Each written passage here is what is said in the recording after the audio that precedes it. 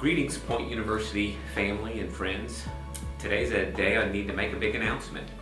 You know, it was nearly 20 years ago I got a phone call on an early spring morning asking me to be the interim president of Point University, then Atlanta Christian College.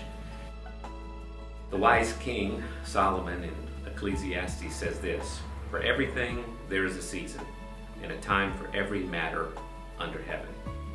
Now, Solomon went on and listed, I think, 13 or 14 different sort of examples of that.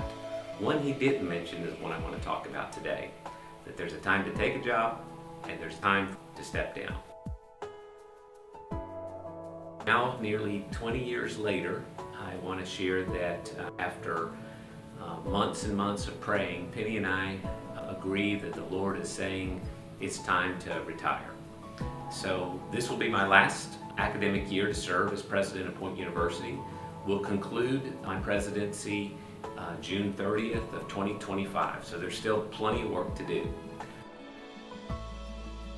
The Board of Trustees have asked that I continue on and serve as Chancellor of Point University, and in that role I'll be assisting the President in transition, developing relationships and any strategic partnerships. The board has wisely chosen Faith Search Partners as the search firm that will help find the next president of Point University, and they'll begin their process immediately with the goal that by spring of 2025 we will have named a new president, and there'll be a time that we can serve in transition together. It's been a joy and pleasure to be here this long. God has done a lot of amazing things, and I have great confidence that the Lord's hand is on Point University and the future is bright. And I look forward to meeting the next leader and working with him or her and whatever God has in store for Point University. God bless you.